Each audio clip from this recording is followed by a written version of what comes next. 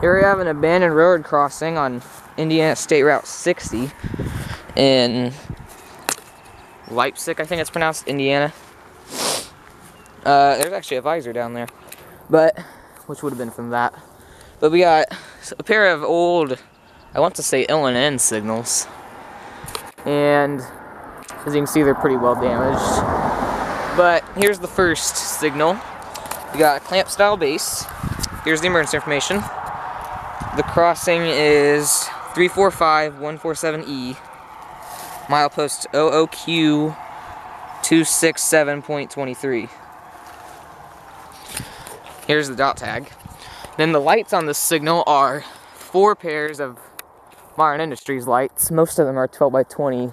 Well, actually, yeah, most of them are 12 by 20s, as you can see here. Here's a dangling wire. But one is a 12 by 24, and that guy's damaged, as we just saw. But over here, and also on top, we got a Modern Industries mechanical bell, which are pretty uncommon in Indiana, especially in service. But over here we got the gate mast, which is quite neat. We got a fabricated metals base. We got some lens shards, probably from that one damaged light.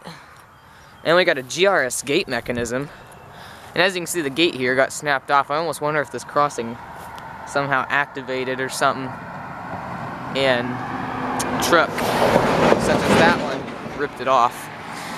I mean, I don't know, because it looks... Yeah, it probably got ripped off. But, here's the tracks. Just got one track here. And it's getting super rusty. If I didn't say it already, this is on the CSX Hoosier sub. That's looking west towards the town of Leipsic, as well as Mitchell, Bedford, and eventually it becomes ripped up, but it goes to Greencastle and eventually even Chicago. But then there it becomes active again and becomes CSX Milan sub. And that's east towards New Pekin, Salem, New Albany. In New Albany, they're revitalizing a portion. But other than that, there's nothing happening down there. Just small portions getting put back up there. And then over here we have the second signal. It's in better shape than the first. Got some wiring cut there. Yeah, this crossing's definitely dead. The one in Leipsic itself is still powered. But we got a clamp style base again. We got half of an ENS sign. You still see it has the dot number, the milepost, but the dot number is long gone.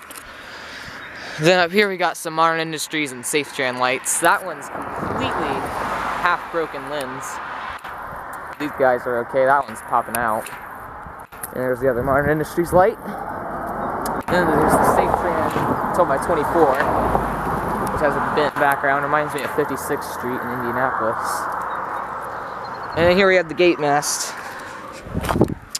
which has a Modern Industries base, another GRS gate mechanism, and this one still has its gate arm. It's got some older style Rico gate lights, as you can see.